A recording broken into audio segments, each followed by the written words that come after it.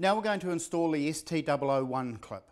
So it's a resilient mount and a rail for a noise reduction system. Remembering with noise, one thing that you need to help reduce noise transfer from one room to the other is separation. With the ST010 going on and the 308 batten, it's going to hold the board approximately 40 millimeters off the framing. Now this has 5 millimeters adjustment. So here it is fully closed up, and now you can just unwind it and you're getting 5 millimeters adjustment. So we're going to put this one on here now. So the screws you're going to use are a minimum of 65 millimeters long. So one screw in the middle.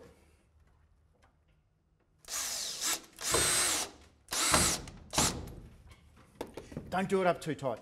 If you do it up too tight, it's going to compress on the rubber. So it's all screwed on. Now we can adjust it, turn it. See, if we do it up too tight, it won't turn. Putting ST001 clips on, maximum spacing for the clips is 1200. One in the corner stud, 1200 out for your next clip.